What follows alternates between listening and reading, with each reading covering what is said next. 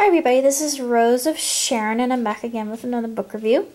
I just recently read Caddyshack, the making of a Hollywood Cinderella story by Chris Nashawi. I guess that's how it's pronounced. I don't know how to actually pronounce his last name.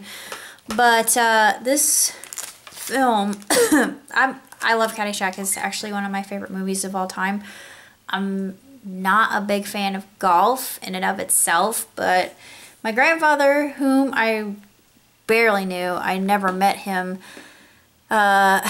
actually was responsible for creating the Cascades in Bloomington. So I guess I do have some ties to the rich person's game. But yeah, it's a game of privilege, actually, if you think about it, because you hear about all these hoity-toity, high and mighty, snooty, upper crust types, and Caddyshack came from the minds of Saturday night, actually a Saturday night think tank, and this was in the days before Saturday night became Saturday Night Live. It was in the mid to late 70s, and there was a big rule that hardcore drugs shouldn't be on the set, and of course a lot of them did marijuana because it was really common back in the day, but there was really good cocaine on the set, and I thought, woo, that's a little scary. But they weren't supposed to have it, and a lot of them got addicted, and it said that one of the writers actually died in Kauai, Hawaii, because it was deemed an accident. I think it was Remy Remy was the one that was responsible. It was basically his baby, but it was said to have been Bill Murray's film, even though all of the big stars, they had Chevy Chase and Bill Murray and Rodney Dangerfield as the titular trio, and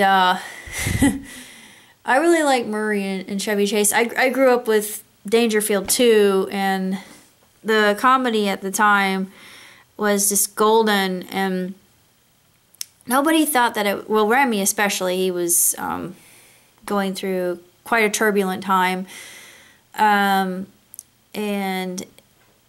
he seemed to have a lot of depression issues too. The book speaks a lot of this, and he didn't get to see the film completed. He actually died, and I thought, holy crud. I mean, it's so tragic, but like I said, there was an accident, and they had a funeral to support the fact that the film had become such a huge success. But as you can see, the gopher's on the cover, but the gopher really didn't come into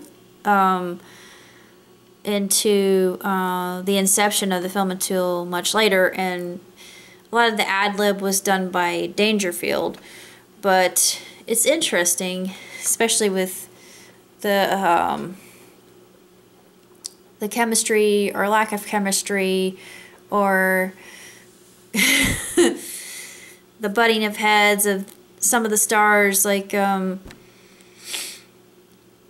think it was Murray's character and a female co-star that didn't get along so well. Or was it Chase? I don't remember if it was Chase or Murray. I can't quite recollect. But anyway, the gopher came later, and the gopher was actually designed by none other than George Lucas. And I thought, really? But he's retired. He can be found in Florida. But what's interesting is, of course, beloved Rodney died at 83 due to heart issue. That's not really uncommon given his diet, but I'm sorry, Rodney. You in death you don't get no respect, but it was uncalled for. But Murray and Chase are in their own comedies. But it was really interesting to see how much of the film was pretty much thrown together and ad-libbed, and it wasn't supposed to make any sense. And it came upon the the heels of blockbusters like Airplane and Animal House. They were thinking, oh, it's going to be another Animal House. A lot of people were thinking it was going to be a piece of schlock and not survive, but it made quite a bit of money when it was at the box office, so it turned out to be a huge phenomenal FU to the industry that thought that it was going to fail miserably.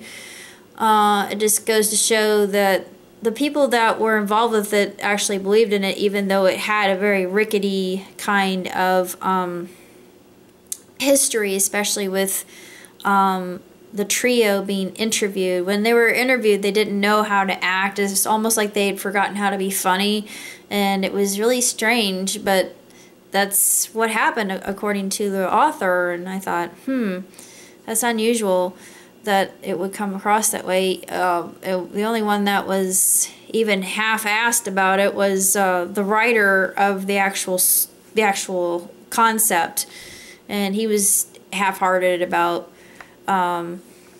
getting the film off the ground and whatnot. But nonetheless, I'm glad they put it together. There was a sequel called Caddyshack 2. Of course, it did terribly. A lot of films that tend to go off of their success and try to do a sequel don't often do so well as their predecessors, but there are exclusions to that rule. Caddyshack is not one of them, but I never even knew that there was a Caddyshack 2. I guess it was sort of a mistake or a bad dream that they don't really want to remember or acknowledge. It's like the redheaded stepchild of movies. But that's basically all I have to say about the book. The book was very intriguing. It was interesting to see what was going on behind the scenes and how some of the actors or directors would either have camaraderie or just want to rip each other's esophagi out and asphyxiate each other. But still, it was a very intriguing expose on how Caddyshack actually came to be and how Saturday Night Live became so popular, and just the mindset of the people and how comedy was becoming more of a young person's game with Cheech and Chong and whatnot. And I thought that was really intriguing as well, because I thought, oh yeah, because I really love Cheech and Chong myself. I'm a big fan, as you probably know. But a lot of the modern day comedy actually came later on, and I thought, this is the director. I need to meet this guy. This guy's a genius. He really is, because this was something that they never thought would spread its wings and take off and soar like it did. And it just goes to show you can't always judge a book by its cover. But that's about all I gotta say. So until next time, live long, prosper. Ciao tutti.